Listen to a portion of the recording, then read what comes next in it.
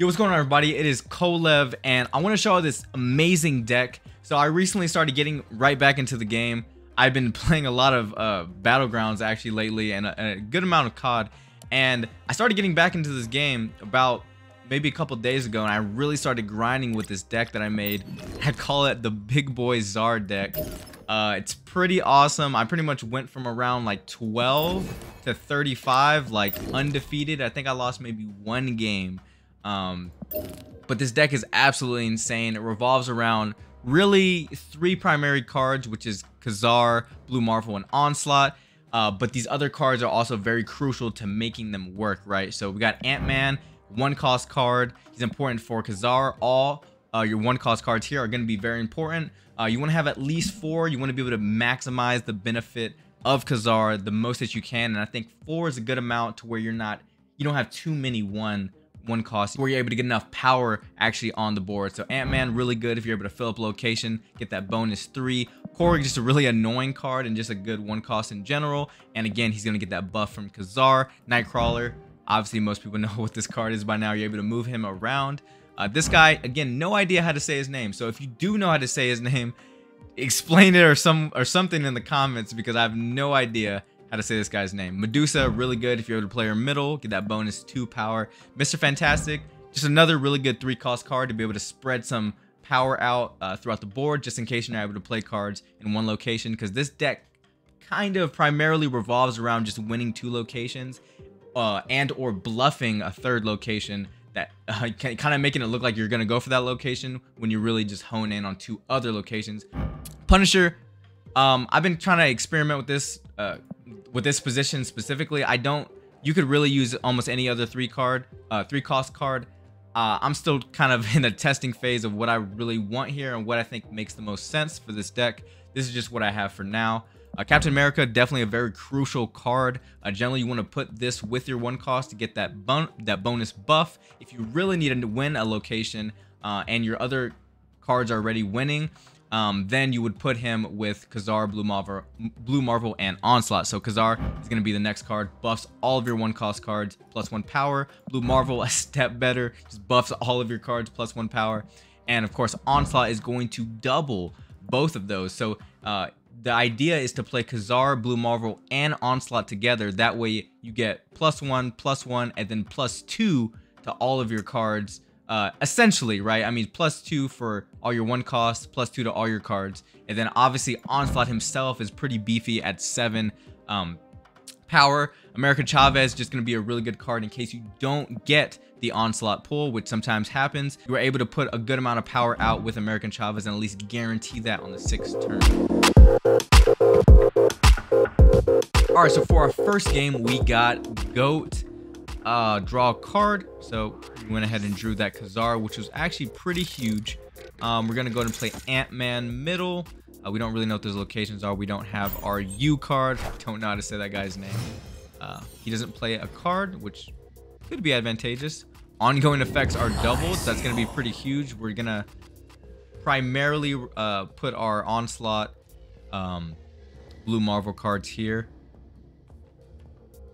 We can't really play Medusa there, so I think we're just gonna go ahead and just play her as far as power is concerned. First to fill this draws a 6 card cost card for 0. So we're gonna go ahead and just play there since we do know that.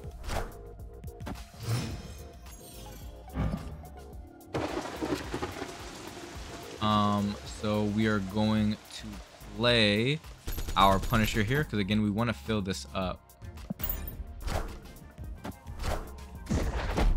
Alright, got multiple man. Nice. So we're just going to go ahead and fill this up with we can do something like this. We don't have our yeah, this would probably be beneficial to do it like this. We don't have our Blue Marvel, so we're gonna have to definitely audible. We're gonna have to go Khazar and Onslaught right there. This is gonna definitely be the play that we go for. We got our 0 cost leader. We can throw him to our far left. Avengers! Assemble. just like this. They are Khazar and yeah, play Khazar there, and then we're going to go ahead and put Nightcrawler here. We can snap because we're relatively confident that we're gonna win this. So let's go and kind of see what he gets from that. He could retreat. He could know that we kind of are at a pretty good setup since we did get that 0 cost 6 card.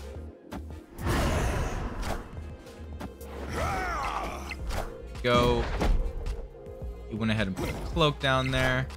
Had the benefit from Khazar there.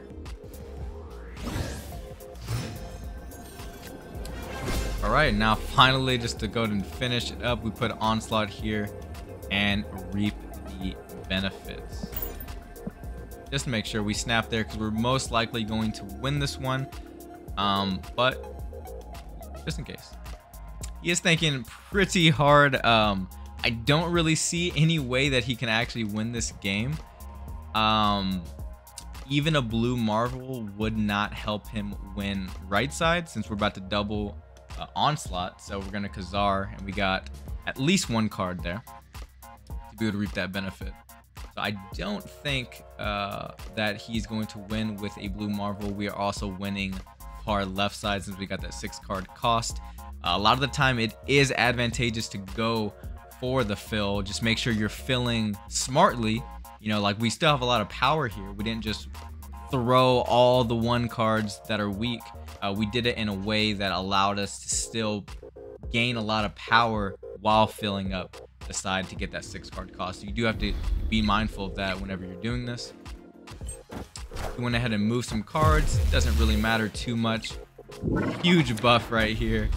And that's pretty much just gonna give us the dub. He's gonna Odin, but the Odin isn't going to be enough, unfortunately, for him to be able to win this game.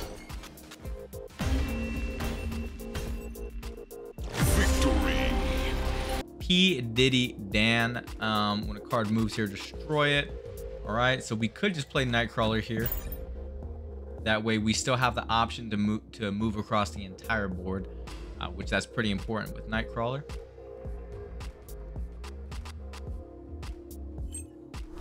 Doesn't play a card. Be good for us. We'll see. Cards that cost 4, 5, and 6 can't be played here. So this might be where we end up moving Nightcrawler. So we're definitely going to play Korg there. He still doesn't play a card. This could be really bad for him, potentially. Cards can't be destroyed here. That's fine. We're simply just going to play Mr. Fantastic right there, middle. We have our we have our 3 key cards here, so that's going to be pretty massive. He still hasn't played a card yet. I almost want to snap on this, honestly, but I don't want to run him off yet. The whole point is, right, to get the most cues as you can, kind of grind up the ladder. So we're not going to snap yet. We're going to kind of see what he's doing and then kind of go from there, really. I think that he definitely has to play a card here if he wants to have any chance of winning this game. Maybe he has a card that I don't know the ability of and it requires him to do that. I don't know. Maybe he left. He doesn't look like he's playing. Yeah, well, he skipped a turn. Right. So now we just go Zar. Could have a Killmonger. Definitely possible he plays Killmonger, kill some of my cards. Victory. And he just leaves. That's how you do it. Alright guys, and really quick, if you are enjoying this video, please leave me a like down below, and a sub will be very much appreciated. Really helps my channel grow and really get out there with the YouTube algorithm so that other people can also discover my videos. Thank you so much if you do that. Let's get right back into it. Whoever's winning this location gets +3 power at others. Now the key is going to be to go for this location. We're not going to put our 1 cost there. Since we do have him, we're able to check these other ones to give each card here +1 power after each turn, and then turns into location 4. So we're definitely going to put that there. This location is really good for the low cost cards because you're able to put them out very quickly, and they're able to get this +1 benefit. We're gonna go ahead and put him as well. This one we're not really gonna care about too much because again, we're gonna put our stronger cards on this left side. All right, to sort of ensure that we win this side, we're actually just gonna put Captain America here so that it will buff our Onslaught Blue Marvel and hopefully our Khazar. Avengers! Assemble. All right, so he's pushing middle relatively hard. All right, so we got that benefit from the right side. We did get our Khazar as well, so we're gonna go ahead and play him.